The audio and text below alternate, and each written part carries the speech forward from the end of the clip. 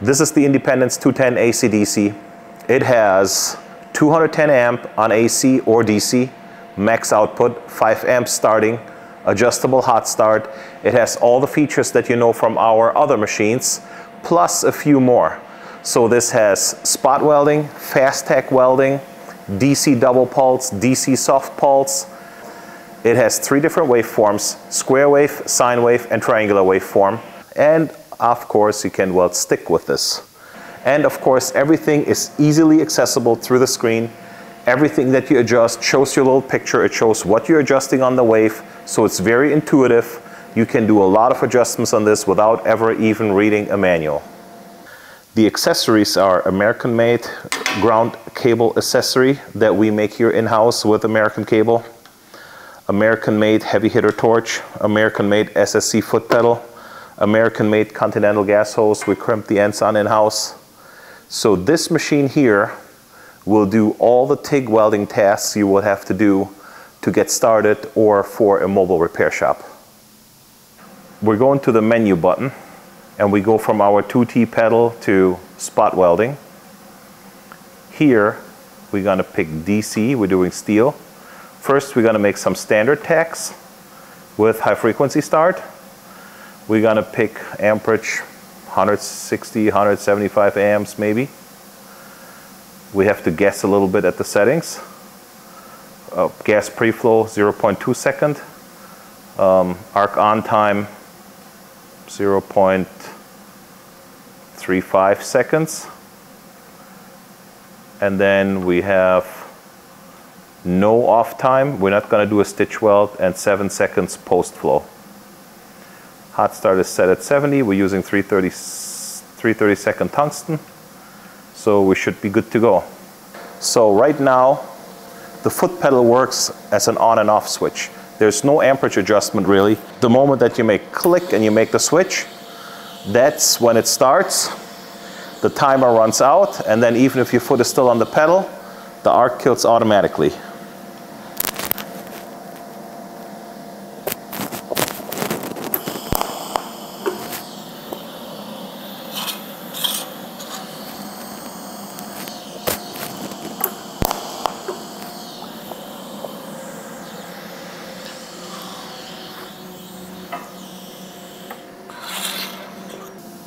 These here are the 2 fusion tack welds I just made. That one is not perfectly centered, neither is this one here. It gives you an idea. It did a good job, it fused it. It's not breaking apart, it's not bending really. But this was with the standard spot weld feature.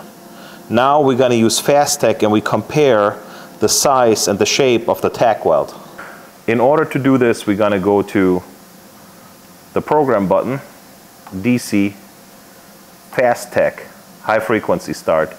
Our settings are still gas flow, pre-flow 0.2 seconds. The arc on time, same length, same post flow.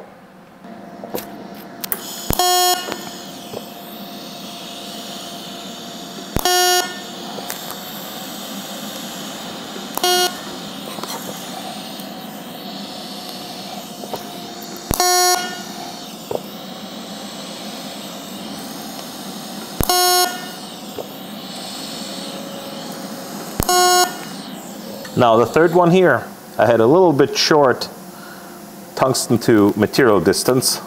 That's how the sound was a little bit different. The other ones, the distance was good. You can see the tack is much more focused. It's about 60% of the size as of what the other tacks are. When you look at the back side, you see it coming through all the way, full fusion. Here, full fusion and better penetration than this one. But you see the bluing zone, the heat affected zone, much smaller, much more focused. And when you weld over these now with filler rod, you're likely to consume the entire tack rather than just part of it, and the rest you're just going to weld over. The spot welding function and the fast tack function both also hide a special feature. This is my arc on time. I'm going to reduce this ever so slightly. And now an off time. This way it turns into a stitch welder. So now I can just spot my way through, consistent spots, same size, same duration, same everything. Without filler, I'm going to make an autogenous welding seam out of this now. So all I do now is I put my foot on the pedal, the arc will go on and off automatically, and I'm moving the torch forward at a consistent speed, completing the joint.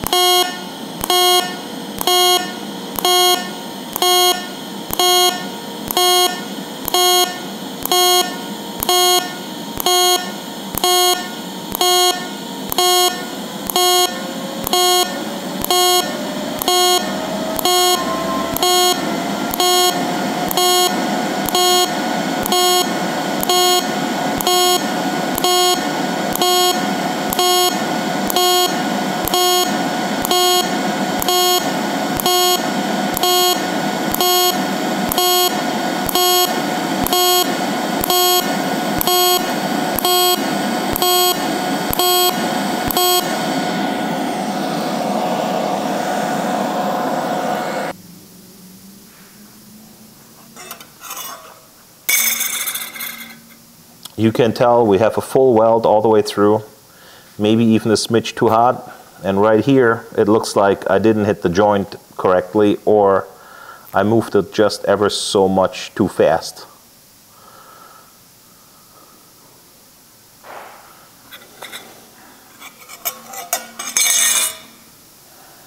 Another unique feature of this machine here is we're going to use our pedal in 2T. DC welding, and we're going to use the double pulse feature with high frequency start. What the double pulse feature does is it allows you to have a high speed pulse overlaid with a low speed pulse. Typically you would use a high speed pulse to reduce your overall heat input, and then a low speed pulse to either reduce it some further or to time your filler metal addition. So what we're going to do here now is the material we weld is about 48 thousandths. So we're going to reduce our overall amperage here a little bit. I mean, we have control with the foot pedal, but I don't think we need 175 amps. I don't even think we need 120, but this is 5 amps starting, 120 amp max pedal. Here's our pre-flow, slope down post flow. Here is our low speed pulse. We're going to set this at 0.8 hertz. We're going to do a 50% on time and 50% background. And our high speed pulse is at 50 hertz with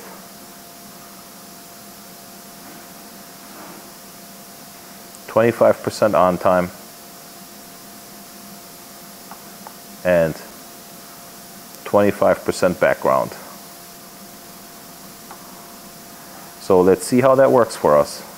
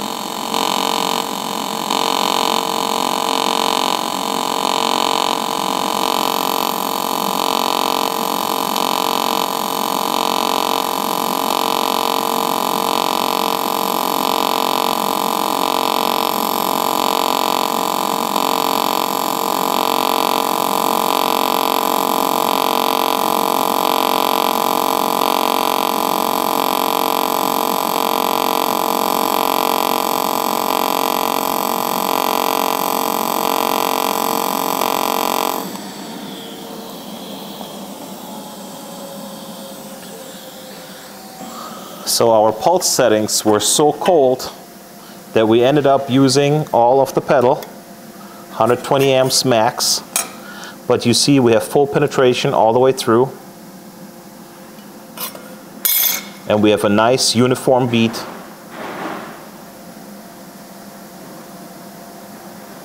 This feature comes in especially handy if you weld reactive metals like stainless or titanium. It really helps you to control your heat input, and you can set your low speed and your high speed frequency and pulse parameters to your liking. We're still welding DC. We're gonna go to 2T, no pedal. We are going to put our amperage all the way up. We're welding heavy material, 3/8 inch material in DC, and we're welding standard, no pulse. And now we have 4 different ways to ignite the arc. Lift with pedal, high frequency with pedal, lift pipe with a valve torch, lift pipe smart, utilizing your torch that came with your machine without a valve. What happens now is, you see the voltage light just lit up. The output is hot with a control current. It's not scratch start. I don't have to scrape it over the material and hope for the best at 210 amps. I can set it down. The moment I lift it up, it senses that short circuit being broken, juices the arc, and the arc is established. So let's try this out. This feature is very handy if you're up on a ladder, you need to weld something, you really have no way to operate the foot pedal, and you don't have to scrape this over at 200 amps, get stuck to it, and it's hot. It's a very easy, lift it, set it down, lift it up, the arc ignites, and you weld. So I'll be touching it to the metal, and then the moment I lift off, that's when it ignites the arc.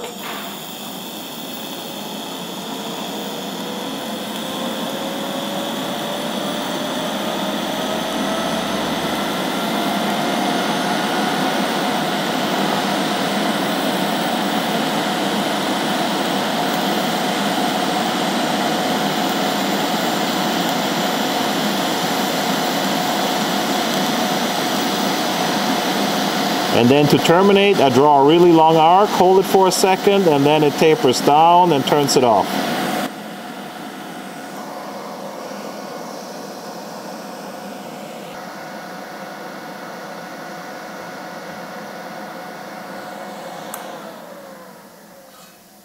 And this, ladies and gentlemen, you're gonna call a gorilla weld. It's ugly, but it's strong. All right, thank you for sticking with me all the way to the end here. This is the HTP Independence 210 AC/DC.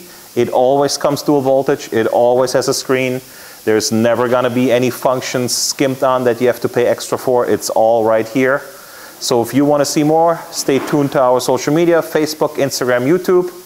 See you later.